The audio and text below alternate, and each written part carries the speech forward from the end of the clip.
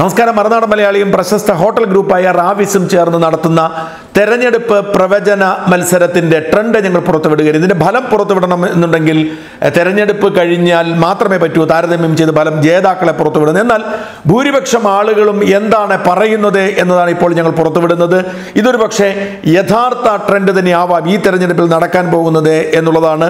ഞങ്ങൾ 20 മണ്ഡലങ്ങളിലും ആരായിരിക്കും വിജയിക്കുക എന്നതായിരുന്നു ഞങ്ങളുടെ പ്രധാനപ്പെട്ട ചോദ്യം. പിന്നീട് ഞങ്ങളുടെ ചോദ്യങ്ങൾ ദേശീയമായി എന്ത് സംഭവിക്കും, അത് വാസ്തവത്തിൽ ഊഹാപോഹങ്ങളാണ്. കാരണം ആളുകൾക്ക് ഇവിടുത്തെ സ്ഥിതി അറിയില്ല. അതിന്റെ ഫലം ഞങ്ങൾ നാളെ പുറത്തുവിടും. ഇന്ന് ഞങ്ങൾ ഓരോ മണ്ഡലത്തിലെയും ഫലം പുറത്തുവിടുന്നു. ഇത് ഫലത്ത് പുറത്തുവിടുമ്പോൾ UDF അനുകൂലമാണ്. BJP അക്കൗണ്ട് തുറക്കും. LDF 3 സീറ്റുകളിൽ ഒതുങ്ങും. ഇങ്ങനെയാണ് പറയുന്നത്. അതായത് 1 സീറ്റ് BJPക്കും 3 സീറ്റ് LDFനും 16 സീറ്റ് UDF ലഭിക്കും എന്നാണ് ഞങ്ങൾ ഈ റാവീസുമായി ചേർന്ന് നടന്ന തെരഞ്ഞെടുപ്പ് പ്രവചന മത്സരത്തിൽ ഞങ്ങളുടെ വായനക്കാർ നൽകുന്നത്. ഇതിൽ ഏറ്റവും ശ്രദ്ധേയമായ കാര്യം 10 സീറ്റുകളിൽ വിജയിക്കുമെന്ന ആളുകൾ പറഞ്ഞിരിക്കുന്ന 80%-ലധികം പേരും 10 സീറ്റുകളിൽ വിജയം ഒരേ ആളെയാണ് പ്രവചിക്കുന്നത്. ബാക്കി 6 സീറ്റുകളിൽ 64-നും 80-നും ഇടയിലുള്ള ആളുകൾ പറയുന്നു ജയിക്കുമെന്ന്. അതായത് ഈ 10 മാറും 16 സീറ്റുകളിലെ തെരഞ്ഞെടുപ്പ് വിജയത്തെക്കുറിച്ച് ആർക്കും ആശങ്കയില്ല. 4 സീറ്റുകളിലെ തെരഞ്ഞെടുപ്പ് വിജയത്തെക്കുറിച്ച് മാത്രമേ ആളുകൾക്ക് ആശയക്കുഴപ്പമുള്ളൂ.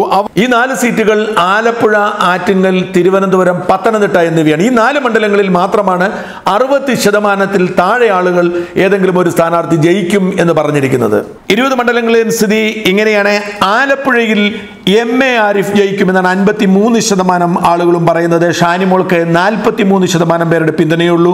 BJP സ്ഥാനാർത്ഥിക്ക് ജയിക്കുമെന്ന് പറയാൻ വെറും 4% ആളുകൾ മാത്രമാണ്. ആലത്തൂരിൽ 70% ആളുകളും പറയുന്നു രമ്യ ഹരിദാസ് ജയിക്കുമെന്ന്. PK ബിജുവിന് 29% ആളുകളുടെ മാത്രം പിന്തുണ. TV ബാബുവിന് 1.1% ആളുകളുടെ പിന്തുണ. ആറ്റിങ്ങലിൽ സമ്പത്ത് ജയിക്കുമെന്ന് പറയുന്ന 55% പേരാണ്. അടൂർ പ്രകാശിന് 40% ആളുകളുടെ പിന്തുണയാണ്. ശോഭാ സുരേന്ദ്രന് 4% ആളുകളുടെ പിന്തുണ. ഇത് ശ്രദ്ധിക്കുമ്പോൾ ശോഭാ സുരേന്ദ്രന് 4% മാത്രമേ വോട്ട് കിട്ടൂ എന്ന് പറഞ്ഞ അർത്ഥമില്ല. ജയിക്കുമെന്ന് ഒരുപക്ഷെ ശോഭാ സുരേന്ദ്രന് വോട്ട് ചെയ്ത ആളും ഒരുപക്ഷെ ചെയ്യുന്നത് സമ്പത്ത് ജയിക്കുമെന്നായിരിക്കും പറയുന്നത്. അതാണ് ഇതിന്റെ പ്രത്യേകത. അതായത് എത്ര ശതമാനം ആളുകൾ ജയിക്കുമെന്ന് പറഞ്ഞു എന്നുള്ളതാണ് ഇതിന്റെ മാനദണ്ഡം. ചാലക്കുടിയിൽ 71% ആളുകൾ പറയുന്നു ബെന്നി ബെഹനാൻ ജയിക്കുമെന്ന്. 27% ആളുകളുടെ പിന്തുണ ഇന്നസെന്റിന്. 2% ആളുകളുടെ പിന്തുണയാണ് AL രാധാകൃഷ്ണന്. എറണാകുളത്ത് 89% ആളുകൾ പറയുന്നു ഹൈബി ഈഡൻ ജയിക്കുമെന്ന്. P രാജീവ് ജയിക്കുമെന്ന് പറയുന്നത് കേവലം 10% ആളുകൾ. അൽഫോൻസ് കണ്ണന്താനം ജയിക്കുമെന്ന് പറയുന്നത് 2% ആളുകൾ. ഇടുക്കിയിൽ ഡീൻ കുര്യാക്കോസ് ജയിക്കുമെന്ന് പറയുന്നത് 85% ആളുകൾ. ജോയ്സ് ജോർജ് ജയിക്കുമെന്ന് പറയാൻ കേവലം 13% ആളുകൾ. ബിജു കൃഷ്ണന് 1% പിന്തുണ. കണ്ണൂരിൽ K സുധാകരൻ ജയിക്കുമെന്ന് 84% ആളുകൾ. PK ശ്രീമതി ജയിക്കുമെന്ന് 15% ആളുകൾ. CK പത്മനാഭൻ ജയിക്കുമെന്ന് 1% ആളുകൾ. കാസർഗോഡ് രാജ്മോഹൻ ഉണ്ണിത്താൻ ജയിക്കുമെന്ന് 73% പേർ. KP സതീഷ് ചന്ദ്രൻ ജയിക്കുമെന്ന് 25% പേർ. 2% പേർ മാത്രമാണ് BJP സ്ഥാനാർത്ഥി ജയിക്കുമെന്ന് പറയുന്നത്. അടുത്തത് കൊല്ലമാണ്. കൊല്ലത്തെ 88% പേർ NK പ്രേമചന്ദ്രൻ ജയിക്കുമെന്ന് പറയുമ്പോൾ KN ബാലഗോപാൽ ജയിക്കുമെന്ന് പറയുന്നത് 11% പേരാണ്. 1% ആളുകൾ മാത്രമാണ് BJP സ്ഥാനാർത്ഥി സാബു ജയിക്കും എന്ന് പറയുന്നത്. കോട്ടയത്ത് 84% ആളുകൾ പറയുന്നത് തോമസ് ചാഴിക്കാടൻ ജയിക്കുമെന്നാണ്. 11% ആളുകൾ പറയുന്നത് PC തോമസ് ജയിക്കുമെന്നാണ്. കേവലം 5% ആളുകൾ മാത്രമാണ് VN വാസവൻ ജയിക്കുമെന്ന് പറയുന്നത്. കോഴിക്കോട് MK രാഘവൻ ജയിക്കുമെന്ന് 65.5% ആളുകൾ പറയുമ്പോൾ M പ്രദീപ് കുമാർ ജയിക്കുമെന്ന് 32% ആളുകളും. പ്രകാശ് ബാബു ജയിക്കുമെന്ന് 2.5% ആളുകളും പറയുന്നു. മലപ്പുറത്ത് PK കുഞ്ഞാലിക്കുട്ടി ജയിക്കുമെന്ന് 98% പേർ പറയുന്നു. VP സാനുവിനും ഉണ്ണികൃഷ്ണൻ മാസ്റ്റർക്കും ഓരോ % വോട്ടുകളുടെ പിന്തുണ മാത്രമാണുള്ളത്. മാവേലിക്കരയിൽ കൊടിക്കുന്നിൽ സുരേഷ് 87% പേർ വിജയിക്കുമെന്ന് പറയുന്നു. 12% പേർ മാത്രമാണ് ചിറ്റയം ഗോപകുമാറിന്റെ വിജയം പ്രവചിക്കുന്നത്. തഴവ സഹതാപൻ ജയിക്കുമെന്ന് പറയുന്നത് 1% പേർ. പാലക്കാട് 83% പേർ പറയുന്നു MP രാജേഷ് ജയിക്കുമെന്ന്. VK ശ്രീകണ്ഠന് കേവലം 7% പേർ മാത്രമേ ജയിക്കൂ എന്ന് പറയുന്നുള്ളൂ. 11% പേർ പറയുന്നത് C കൃഷ്ണകുമാറാണ്. അതായത് പാലക്കാട് ജയസാധ്യത LDFന് ശേഷം UDFനേക്കാൾ പലരും കൂടുതൽ പേർ പരിഗണിക്കുന്നത് BJPക്കാണ്. കോട്ടയത്തും സമാനമായ സാഹചര്യമാണ്. UDF വിജയിക്കുമ്പോൾ കൂടുതൽ പേർ ജയിക്കുമെന്ന് പറയുന്നത് CPMന്റെ സ്ഥാനാർത്ഥിയേക്കാൾ കൂടുതൽ BJPയുടെ സ്ഥാനാർത്ഥിയാണ്. അതേസമയം ഞെട്ടിക്കുന്ന ഫലം പത്തനംതിട്ടയിൽ നിന്നാണ്. പത്തനംതിട്ടയിൽ കെ സുരേന്ദ്രൻ, BJPയുടെ കെ സുരേന്ദ്രൻ ജയിക്കുമെന്നാണ് 45% പേർ പറയുന്നത്. ആന്റോ ആന്റണി, കോൺഗ്രസിന്റെ ആന്റോ ആന്റണി ജയിക്കുമെന്ന് 40% പേർ മാത്രമാണ് പറയുന്നത്. വീണ ജോർജിന്റെ വിജയസാധ്യത പ്രവചിക്കുന്നത് കേവലം 15% പേർ മാത്രമാണ്. ഇത് ഞെട്ടിക്കുന്ന ഒരു ഫലമാണ്. ഇവിടെ BJPയുടെ സ്ഥാനാർത്ഥി മുൻപിൽ വരും എന്നാണ് റിപ്പോർട്ടുകൾ അല്ലെങ്കിൽ പ്രേക്ഷകർ പറയുന്നത്.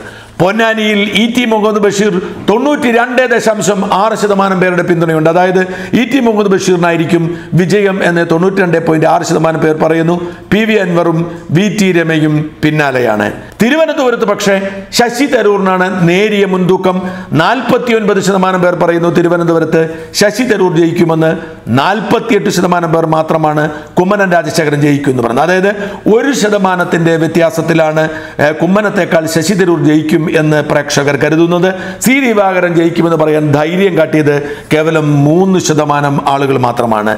തൃശ്ശൂരിൽ അട്ടിമറിയൊന്നും നടക്കുമെന്ന് ജനങ്ങൾ വിശ്വസിക്കുന്നില്ല. 64% പേരും പറയുന്നു TN പ്രതാപൻ ജയിക്കുമെന്ന്. രാജാജി തോമസിന് 11% പേരുടെ പിന്തുണയുള്ളൂ. സുരേഷ് ഗോപി ജയിക്കുമെന്ന് പറയുന്നത് 25% പേരാണ്. വടകരയിൽ കെ മുരളീധരന്റെ വിജയം പ്രവചിക്കുന്നത് 76% പേരാണ്. പി ജയരാജൻ ജയിക്കും എന്ന് പറയുന്നത് 24% പേർ മാത്രമാണ്. VK സജീവൻ ജയിക്കുമെന്ന് 1% ആളുകൾ പറയുന്നു. വയനാട്ടിൽ കുഞ്ഞാലിക്കുട്ടിയെ പോലെ തന്നെ 98% ആളുകൾ പറയുന്നു രാഹുൽ ഗാന്ധി ജയിക്കുമെന്ന്.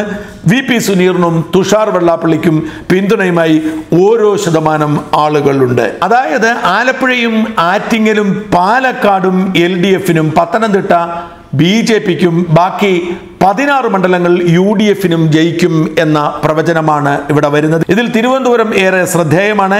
48.9% ആളുകൾ ശശി തരൂർ ജയിക്കുമെന്ന് പറയുമ്പോൾ 47.5% പേർ കുമ്മനം രാജശേഖരന് വേണ്ടി. അതായത് 1% വോട്ടിന്റെ വ്യത്യാസം മാത്രം. ഇത് ജനങ്ങളുടെ ഒരു പ്രവചനമാണ്. അതുകൊണ്ട് തിരുവനന്തപുരത്തെ ഫലം ആരും ജയിക്കാം എന്ന നിർവചനത്തിൽ എത്തുന്നതായിരിക്കും നല്ലത്. തിരുവനന്തപുരത്ത് കുമ്മനം രാജശേഖരനും ശശി തരൂരിനും ഒരുപോലെ വിജയ സാധ്യതയുണ്ട്. പത്തനംതിട്ടയിൽ പക്ഷേ വലിയ വ്യത്യാസം 5% വ്യത്യാസമാണ് സുരേന്ദ്രന് ജനങ്ങൾ കൽപ്പിക്കുന്നത്. പക്ഷേ 5% വ്യത്യാസം ഒരു വ്യത്യാസമേ അല്ല. ബാക്കി അതേസമയം തൃശ്ശൂർ അങ്ങനെയല്ല. തൃശ്ശൂരിൽ 64% പേരും പറയുന്നത് പ്രതാപൻ ജയിക്കുമെന്നാണ്.